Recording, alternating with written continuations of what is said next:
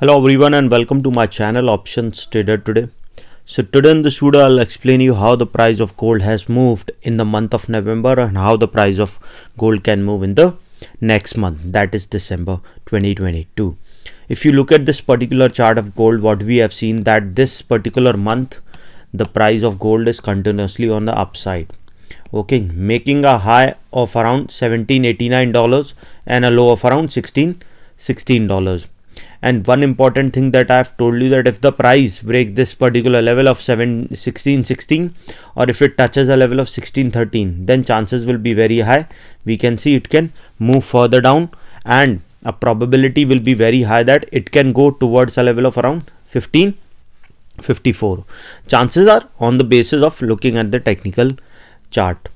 Okay, but if this level sustain and goes above a high of this particular candle's top, then probability of moving further upside will be there, and a probability of touching 1862 to a level of around 1924 will also be there, and we can say a pattern will form. The same pattern we have seen has formed in 2012 to 2020, and from 2020 to 2022 the same pattern is here. Okay, so probably very high that it can go towards a level of 1871 and then further upside. Okay, as we can see, a new uptrend will start for gold. Before we move forward and explain you where the price of gold can move in the next month, if you have any doubt, mail me at stockmarkettradinglive@gmail.com and one more mail ID in the description. Please watch the full video so you understand how this technical work in gold, and a Telegram link also given in the description. You can join that too. As we have seen that December around 12 to 13, we can see Fed meeting can come, and a probability is there that it can increase their interest rate again. Okay, chances of increasing the interest will be there. So we can see a quite volatility in the next month also. So suppose if the price sustain this particular level, then we can see it can go towards a level of 1779, which is its next resistance. So chances will be very high that it can cross this level if sustain to a level of 1785. 1785 is a weak resistance. Then we can see it can go further upside towards a level of $1809. Okay, and if the price goes above that particular level, then we can see it can touch a level of around 1821. And if that level goes further upside, then we can see it can touch a level of around $1857. Okay, and if the price move up that level, then chances will be very high that we can see it can go further high towards a level of 1881.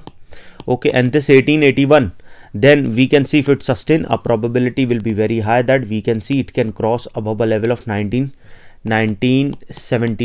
Keep this in mind. If it sustain this level, it can cross this particular level also, because this level is already a weak resistance. So chances will be very high it can go towards a level of $1935, and from there we can see it can go towards a level of around 1965.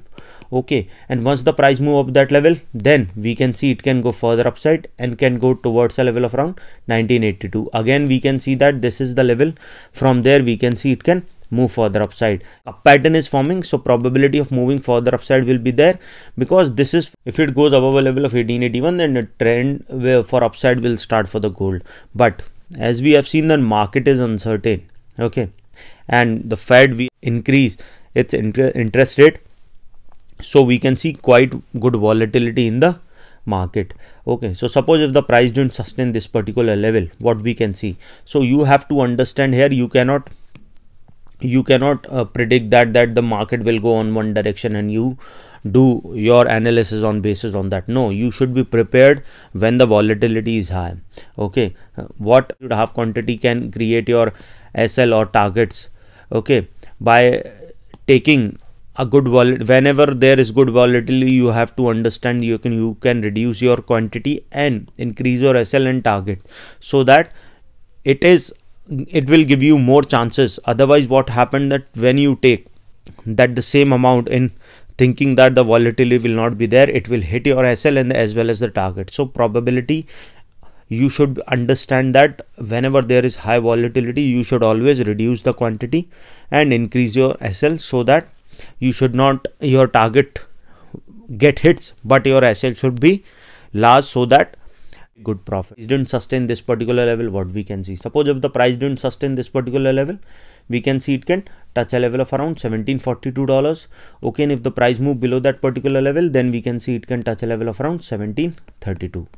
Okay, and if the price move below this particular level, then chances will be very high that we can see it can go towards a level of $1704. Okay, and from there we can see it can touch a level of around $1690. Okay, and once the price fall below this particular level, then chances will be very high that we can see it can go further low towards a level of around $14. Okay, and from there we can see it can go and touch a level of around 1562.